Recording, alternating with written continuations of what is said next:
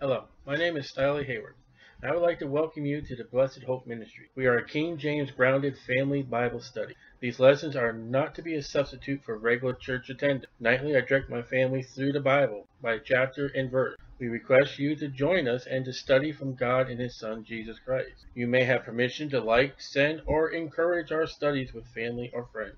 Edification of what God has and what He desires in our life. Study to show thyself approved unto God, a workman that needeth not to be ashamed, rightly dividing the word of truth. You may use our studies, but I request that you do not abuse them. For YouTube videos, subscribe below for more videos, and place the thumbs up, and leave a comment or email me. Thank you.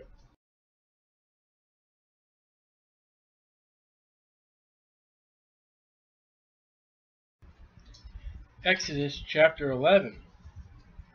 And the Lord said unto Moses, Yet will I bring one plague more upon Pharaoh and upon Egypt. Afterwards he will let you go hence. When he shall let you go, he shall surely thrust you out hence altogether. He's getting rid of you this time.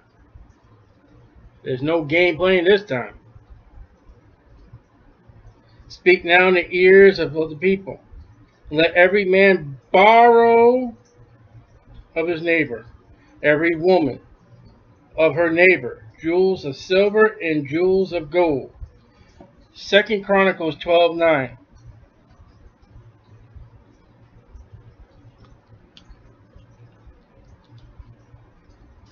Second Chronicles 12:9.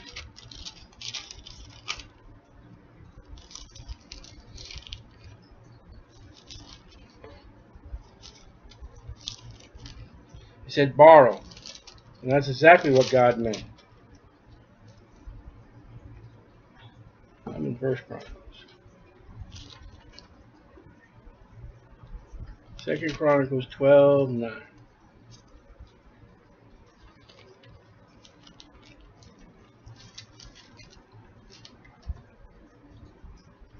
And the Bible says, So Shishak, king of Egypt, came up against Jerusalem and took away the treasures of the house of the Lord, the temple, and the treasures of the king's house.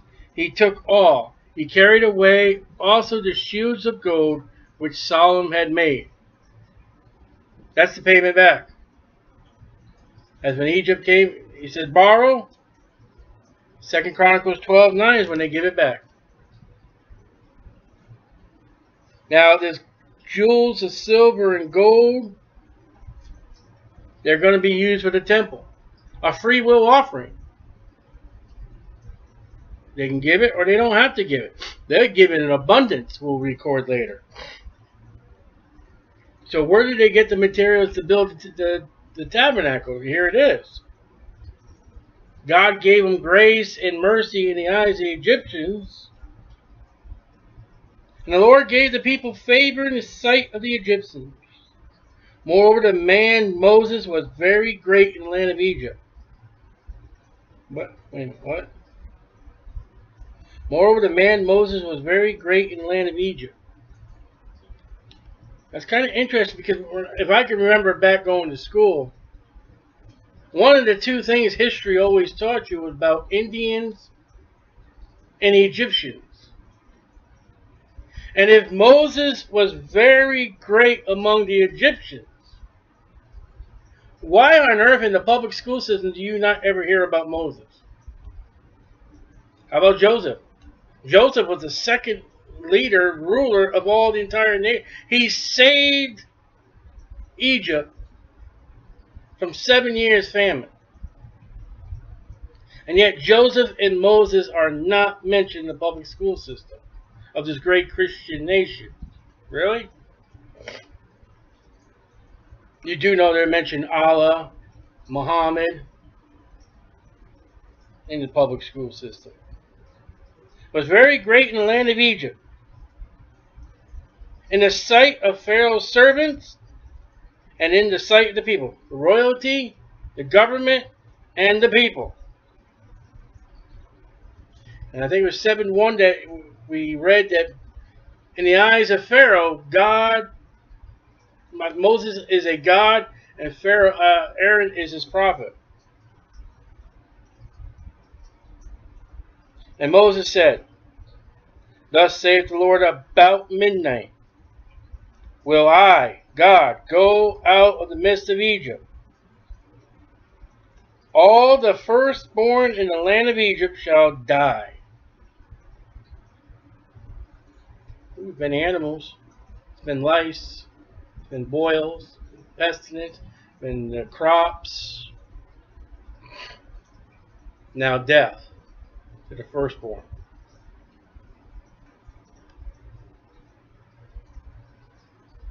God's serious. And all the firstborn in the land of Egypt shall die, from the firstborn of Pharaoh, going to hit him personally, that sitteth on his throne, even the firstborn of the maidservant that is behind the mill, working, slavery, employee, baker, and they're making flour, and all the firstborn of beasts. And it kind of gets you because it seems like that this grinding of a mill is a job that who wants to do it? Because when they captured Samson and put his eyes out, they made him to grind.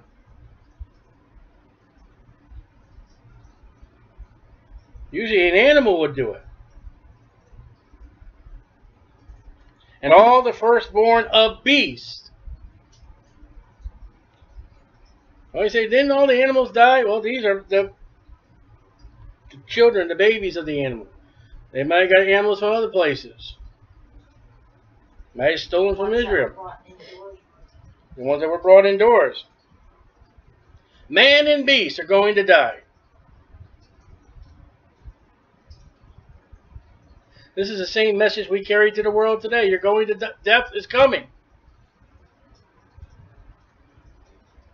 Here they know. They know it's not going to be Pharaoh. It's going to be his firstborn son.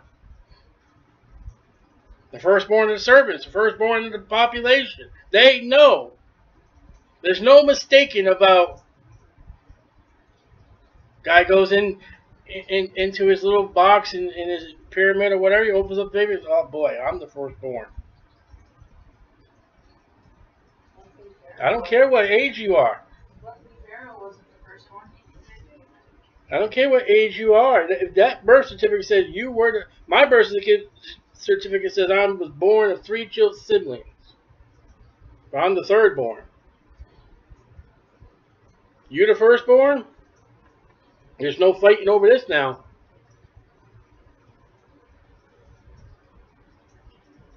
And there shall be a great cry throughout all the land of Egypt. You think this would be in the public school system? You would think that the public school system, a history teacher would get, class, we're going to learn about Egypt this week. We're going to talk about the God that beat the Egyptian gods' butts. Right? Because that's what God has done. We've looked at him. We're going to look at one more God that God's going to attack. The Egyptians are without hope. Their gods have failed. Their God of physicians, their God of the earth, their God of the river, their God of this, their God of that. They failed. Including one important God of the community, Pharaoh himself.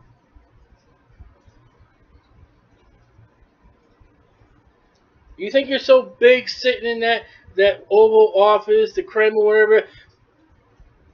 Stop these storms. Come on. Step out in front of Cuba and say, stop. You can't do nothing. Moses steps out and says, come on, bring it on, God. Bring it on. And we are 11 chapters. We're coming up to the last plague. Where'd you ever see anybody walk up to Moses and Aaron and say, hey, listen, no. We're going to kill you because you're not going before Pharaoh because we're not going to have no more problems after you meet with Pharaoh. Now, after the plagues come, Pharaoh goes, oh, I repent. Forgive me this sin, this one. Stop it, and then stop. But who has prevented Moses and Aaron ever going to Pharaoh? No one. There shall be a great cry throughout all the land of Egypt, such as there was none like it, nor shall be like it anymore. How many times have we heard that? You're going to see something, and you have never seen it before. And those are the same words that are spoken about the tribulation and the great tribulation period. You have never seen and will ever see the ruler such as the Antichrist and the beast will be ever. You will never see the events that's going to happen in the tribulation, great tribulation period that has ever happened yet. And yet, if you study Exodus, the chapters that we have been studying, they have happened historically. Yes, they have. Not talking about the schools. And yet, there also some of them are prophetic to be what's going to happen in the tribulation. That darkness is going to happen in the great tribulation period just before Jesus comes. Those frogs. There's mentioned 3 frogs when it comes to the Antichrist, the false prophet, and the beast. The spirit that comes out of their mouth. God tangling with what the Antichrist is doing. The bowls, the trumpets, the seals, the woes. If there's one thing you can thank the Lord about your salvation is you're not going through the tribulation period. I don't know how anybody can be so idiot enough to think they're going to go through that. I mean, let me say it. But, you know, there's some good buts in the Bible. This is a good but. If you're on the right side of God. There's some buts that, uh-oh.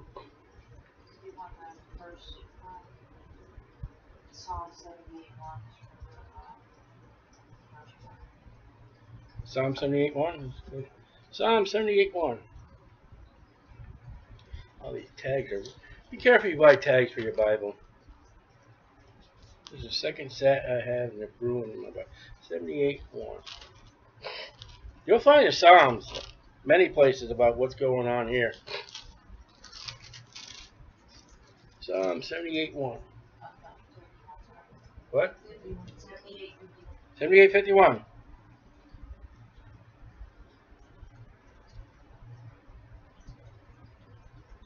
48. And he gave up their cattle also to the hail, and their flocks to hot thunderbolts. Ouch. And he cast upon them fierceness of his anger, wrath, indignation, and trouble by sending evil angels among them. That's that God of love. He made a way to his anger. He spared not their soul from death, but gave their life over to the pestilence, and smote all the firstborn in Egypt, the chief of their strength in the tabernacles of Ham. That's one of the boys of Noah. In Africa. I'm going to leave it just like that, because I don't know where color came from. But against any of the children of Israel shall not a dog move his tongue. Say, what's that all about? Go ask Jezebel.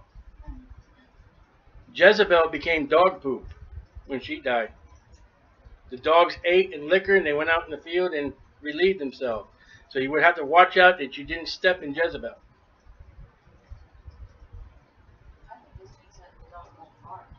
No, dogs back then. They're not like our pets today. They would be used to get rid of body, blood, especially in wartime.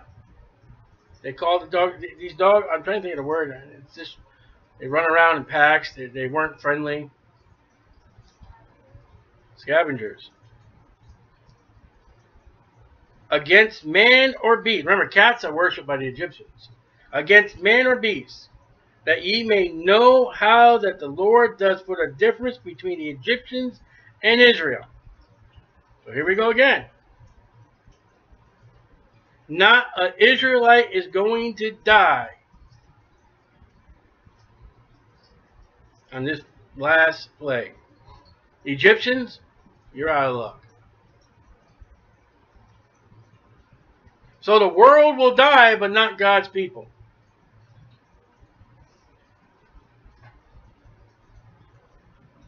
And all thy servants shall come down unto me, and bow down themselves unto me, saying, Get thee out. And all the people that follow thee, after that I will go out. And he went out from Pharaoh in great anger.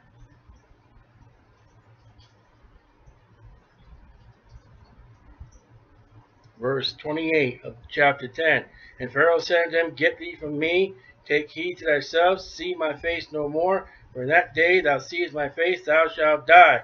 And Moses said, Thou hast spoken well, I will see thy face no more. This is where 11 goes in.